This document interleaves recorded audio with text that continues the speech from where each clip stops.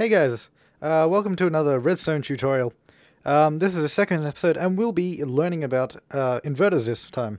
That's another fairly essential thing that you will probably need to use in most Redstone circuits, and it may be one of the first problems you encounter that you're not quite sure how to fix.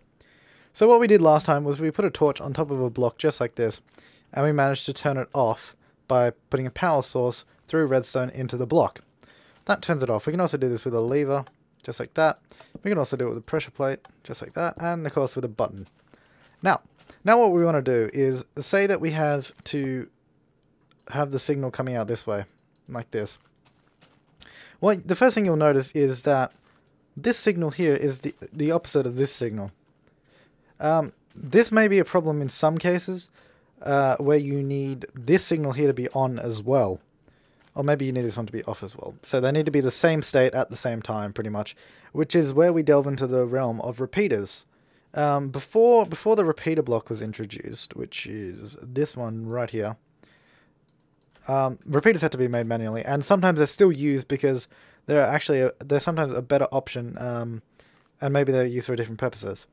However, you can use this for an inverter, because sometimes, say if I have a lever just like this, the reason you need an inverter is for usually situations where the lever or the button, by default you don't want it to be on, or you don't want it to be off by default. You need it to be the opposite. Sometimes this can be the case when you're trying to use a door.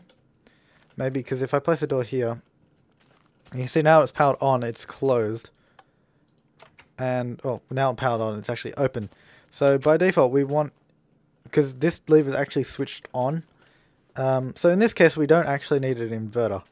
However, if we wanted it to be the other way around, so when the lever is off, the door is actually closed, all we have to do that in that situation is just go like that. However, the purpose of a repeater is to simply just invert the redstone signal. Oh, sorry, what am I doing? But yes, you can do it just like this as well.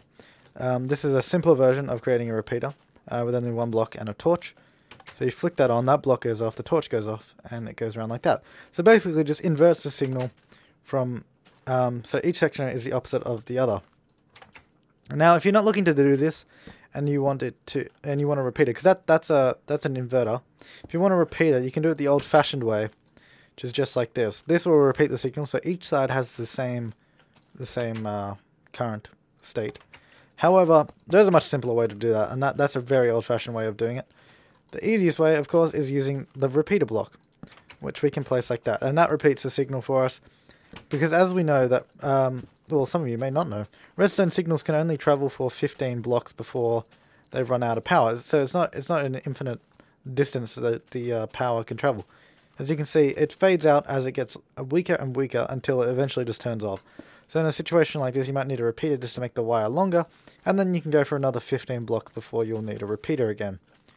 And then of course, if somewhere along the line you might need an inverter, we can just do it simply like this, and now the signal is the opposite of the one we are sending into it. So that wraps up inverters pretty much. Inverters and repeaters in one video here. They're pretty simple stuff, really basic. If you need any more explanation, just ask me what the problem is, and I can maybe make another video on that. So until next time guys, I'm Flabliki, and thanks for watching.